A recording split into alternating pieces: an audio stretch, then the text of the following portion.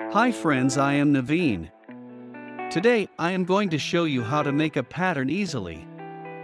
First, you need to create a new document. Document size is width 800. Set height to 600. And resolution to 72 and click Create. Then select the Custom Shape tool provided by Photoshop software.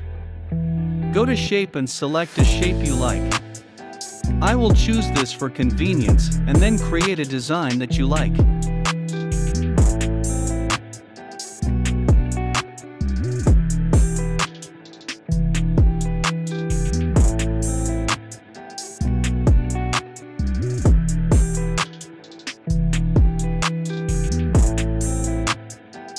Now you need to crop this as needed.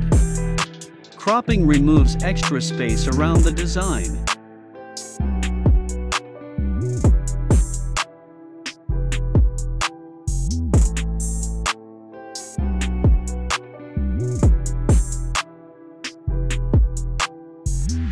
Then click on the Edit menu. Click Define Pattern. Enter a name to identify the pattern here.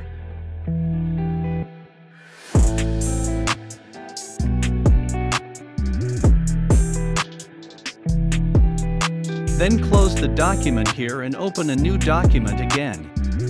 This is the new document I created. Then press the Ctrl+A shortcut and select the document. Now click on the rectangle marquee tool